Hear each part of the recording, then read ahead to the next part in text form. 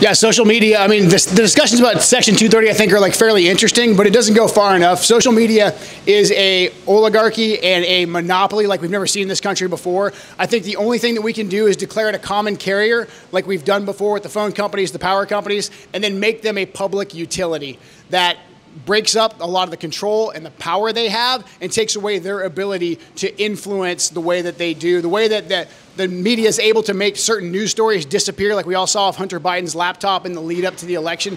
We can't allow that to happen. The way people can be essentially kicked off the internet, they can't bank, they can't hold a job, that's completely and totally unacceptable. This is a time where we actually need to use the tools and the power of the government to retain our sovereignty. Big tech is the biggest threat that we have right now. A lot of them are controlled by the Chinese Communist Party and their money and their agenda. They're deeply tied together along with the globalist agenda, but they're assaulting our nation. So this is a time where we need government intervention, and a lot of principled conservatives are going to go against this. But this is a time where we need nationalist policies that look out for what's best for the American people. Break them up, make them a public utility, declare them a common carrier, I think is the right answer. So this is actually something I know quite a bit about because I've had a very large presence on social media for a long time. About 500,000 people follow me online. I did an interview with Lars Larson about 2 weeks ago where he asked me what I thought about the COVID vaccines. You guys have heard me tell the story. My mom and dad both were vaccinated.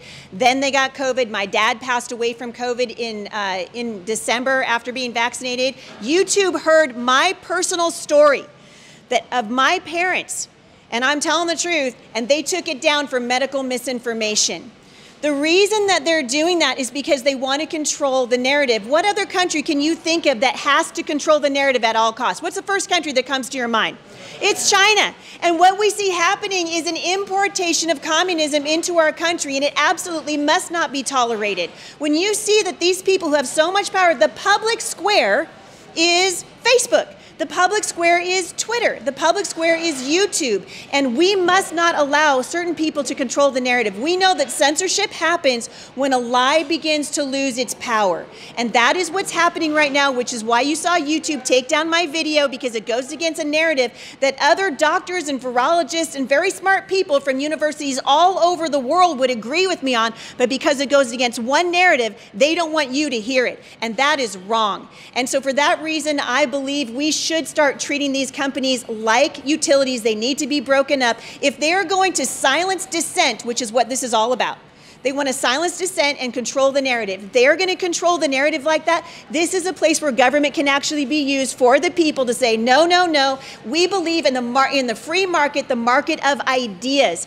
and we support the First Amendment, your right to say what's on your mind, no matter what YouTube or Facebook or Twitter thinks. And I believe it's time to start bringing these guys to account, because the damage that they're doing in controlling the narrative is hurting every single one of us. That was a great question.